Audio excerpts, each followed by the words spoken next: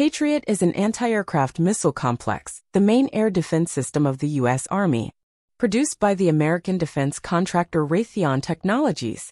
The heart of the system is the N/MPQ-53 Patriot radar, after which the complex itself got its name. It is a multipurpose radar station with a passive phased array antenna and operates in G or H bands. Since the Patriot anti-aircraft missile complex was adopted in 1984, 3 generations of radar stations have been integrated into it. Each new generation increased firepower by improving the characteristics of detecting and tracking long-range targets. The maximum detection range of air targets is 170 kilometers. Radar stations not only detect targets, but also perform tasks of search, tracking, creation of radio-electronic jamming and guidance of missiles PAC-1 and PAC-2, with a semi-active homing head. These radar stations form the basis of the detection systems of the Patriot anti-aircraft missile complex in the armed forces of Ukraine. Even recently introduced software updates allowed them to be used to fight not only air targets, but also Russian-made Kinzhal hypersonic missiles.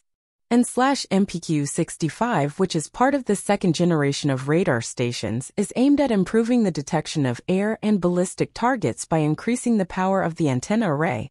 Its use is possible with MIM-104 PAC-2 and MM-104F PAC-3/MSE missiles.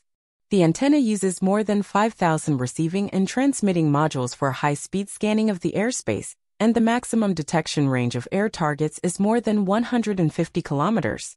Again, in 2017 an upgraded version of the N/MPQ-65A was introduced where the passive array was replaced with an active array and 2 additional arrays were added to extend detection to 360 degrees.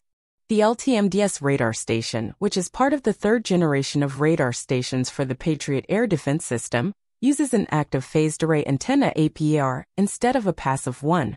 This provides better detection capabilities of small air targets, improved jamming protection, higher scanning speed, and target identification. 3 generations can also be distinguished in missile weapons. MM-104A missiles are the first generation means of destroying air targets, with a limited ability to intercept ballistic targets. Currently, the newest version of the Patriot air defense system is the PAC-3, designed to intercept short and medium-range ballistic missiles on their terminal flight path. This requires high accuracy, speed of data processing, and high maneuverability of the rocket, but it was possible to achieve this goal.